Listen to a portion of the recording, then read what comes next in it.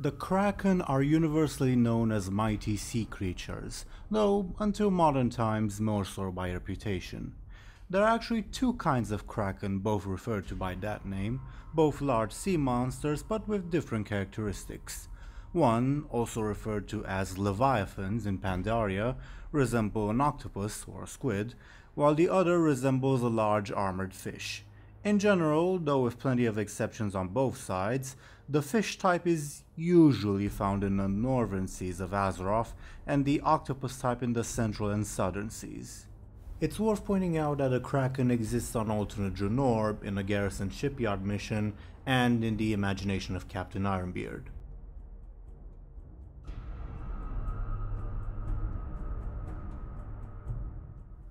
The two types of Kraken, while both are sea monsters which cause major disturbances on Azeroth's fleets and shipping lanes, are also heavily involved with some of the seafaring cultures of the world. Most notably, the octopus-type Kraken are frequently associated with the forces of the Old Gods, specifically the Naga, but they are also servants of the elemental lord Neptulon the Tidehunter. Their patriarch, the legendary Ozumat, considered until recently to be nothing more than a myth, was stated to be bent by the Naga to serve their will, though also he is stated to be the father of the Merciless Ones, void creatures used by the Naga to brainwash, interrogate and enslave prisoners, but also summoned by shadow priests in combat. It thus seems possible that this variation of Kraken are somehow related to the Old Gods, though their exact relationship is unclear. On the other hand, the fish-like Kraken are more typically the wild, uncontrollable beasts that you would expect. They are usually associated with the Kvaldir, who use them in war and are considered to be important threats by the Naga, to the point that the Shara herself took the effort to imprison one in the Borean tundra.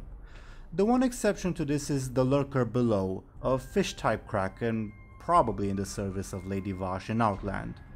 Notably, the Tuskar also worship one, Oacha'noa, the, quote, watery goddess.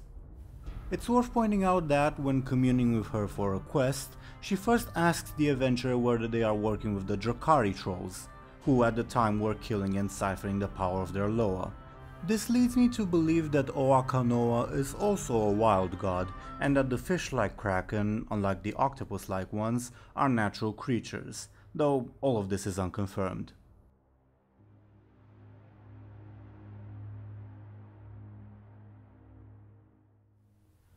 An old Gurubashi legend speaks of the tale of the doom of Ilalai. For an unknown reason, Neptulon sent several Kraken, presumably the octopus type since multiple arms are mentioned in the story, to destroy the Gurubashi city of Ilalai. The tale speaks of the arrogance of the chief troll spellcaster, named Minloth the Serpent, who tried to use his magic against the approaching threat. While he initially seemed successful, he only succeeded in enraging the Kraken, who had not felt pain in, quote, eons. The Kraken then turned their full fury on the city and on the spellcaster, quote, washing the city clean, end quote, and slaughtering all the trolls and the beasts who lived there. The destruction of the city and the loss of such a powerful spellcaster supposedly crippled the Gurubashi Empire, shattering their chieftains, Vargazul, who was away in Zolgurub's dreams of conquest. However, since it is a legend, there is little practical evidence that the events of this tale took place, especially since they are not mentioned in the Chronicle series. The only evidence is a troll archaeology artifact, the Cinnabar Biju, whose inscription states that it was once the property of Minloth the Serpent. However, there is one fragment of the legend which is particularly interesting and points to the connection the octopus-like Kraken possibly have with the old gods. To quote, "They, the Kraken, remembered when the Old Ones ruled and when the Travelers, which is the old troll name for the Titans, came and cast them down. They remembered when magic was new. They are old and they hold many secrets." End quote.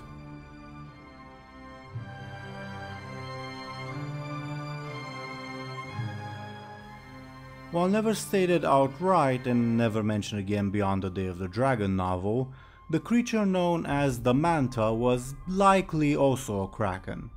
The Manta, also known as the Behemoth of the Deep, was a being 10 times the size and strength of a dragon, believed to be unstoppable. It was killed about 130 years ago by the red dragon Coriolstras, who used an arrow covered in 3 drops of an unknown black liquid.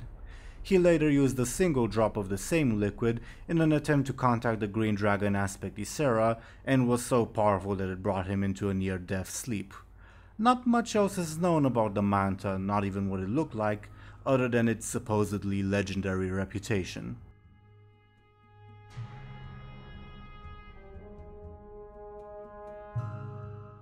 Shortly after the destruction of Faramore, Garrosh Hellscream used 8 Kraken, almost certainly the octopus type, to combat the Alliance fleet sent in retaliation. As the ships approached Bladefist Bay near Orgrimmar, Garrosh unleashed the creatures against them. The Kraken, who were somehow enslaved by magic, were especially furious yet unable to turn against their captors. They turned their anger on the Alliance ships, causing major damage. As a side note, this battle was also the 3rd time Garrosh dueled with Varian Wrynn, with the same result, that the battle was cut short by outside forces.